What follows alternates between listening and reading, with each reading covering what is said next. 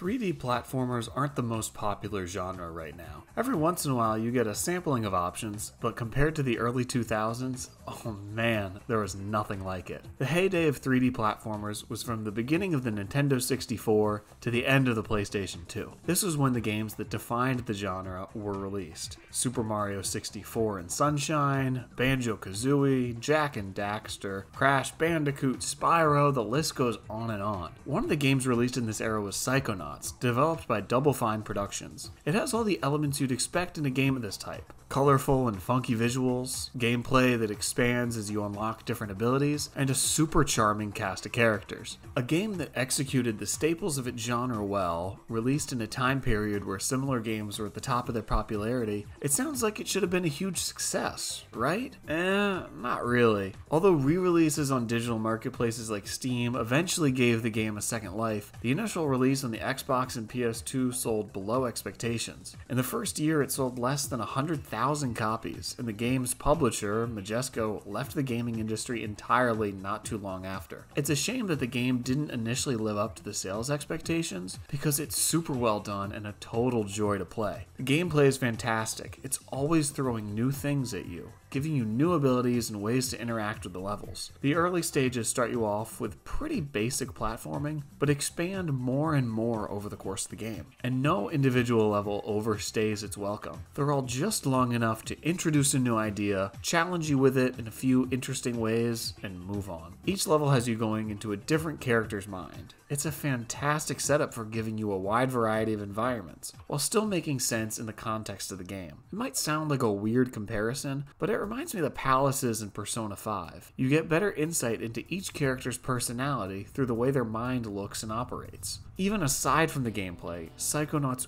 oozes personality and charm. The character designs are ugly in the best way, with distinctive voice acting to match. Every character has a clear, defined personality, and you can tell the developers took special effort into making each one unique. The writing is also some of the best I've seen in any game. It's not often that a game will make me laugh out loud at it, at least not intentionally. But with Psychonauts, the jokes are consistently funny, and it's not the kind of cheap, easy humor you'd normally find in a kid's game. It's ageless, in a way like early SpongeBob is. Even though the visuals might be a bit dated, it's elements like the writing that make Psychonauts even better than a lot of current games in some ways. The creativity level is off the charts, and the game is constantly surprising you with new innovations. There's one sequence where you're being chased by a large enemy, but instead of getting a front-on view where you can see the enemy behind you, the camera is placed so you're seeing yourself from the enemy's perspective. This is the kind of thing I can't believe more games haven't copied, because it's so superior to the perspective where the camera is pointing behind you. I'm not a fan of these type of sequences in other games, because you can barely see what's ahead. The way Psychonauts handles this is perfect. It keeps you reminded that you're being chased, but it doesn't compromise your ability to see what's in front of you. Another small detail I like is that when you pick a dialogue option, the main character Raz actually says the full line. I know it's not a huge deal, but one of my biggest pet peeves in games with voice acting is when a character says something different than what their text box reads. I get that you might not have the budget to voice every line in a big RPG, but in those cases I'd prefer no voiceover at all for those lines, instead of saying the wrong thing. So anyway, Psychonauts. It's a great game. One of the best 3D platformers released in this era. So why did it not sell well initially?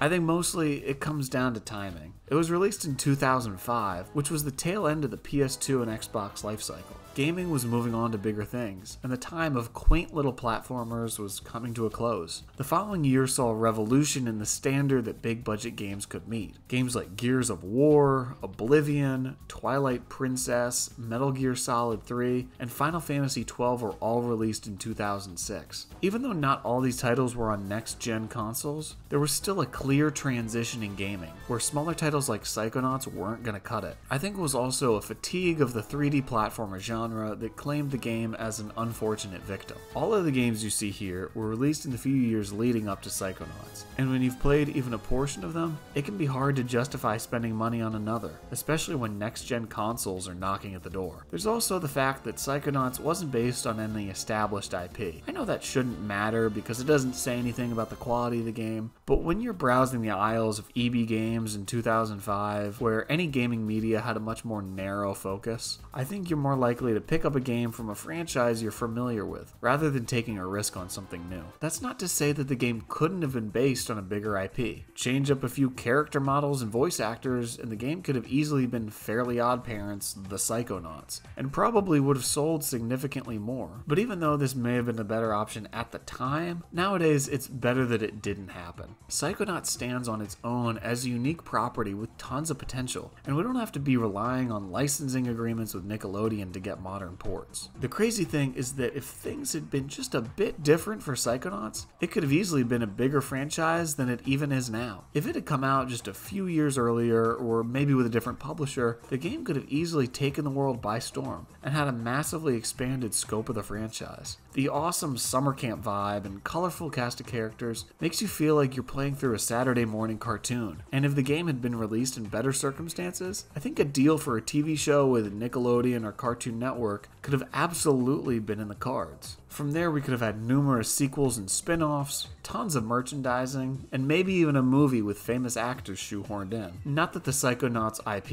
is in a bad place now. An acquisition from Microsoft puts Double Fine in a cushy position, and Psychonauts 2 was released to just as much critical acclaim as the original. But it's interesting to think about what could have been, had things been just a little different. It's awesome that a game like Psychonauts didn't get forgotten after poor initial sales, and it speaks to how great the title is. There's definitely a future for Psychonauts, and it'll be exciting to see where the franchise goes from here.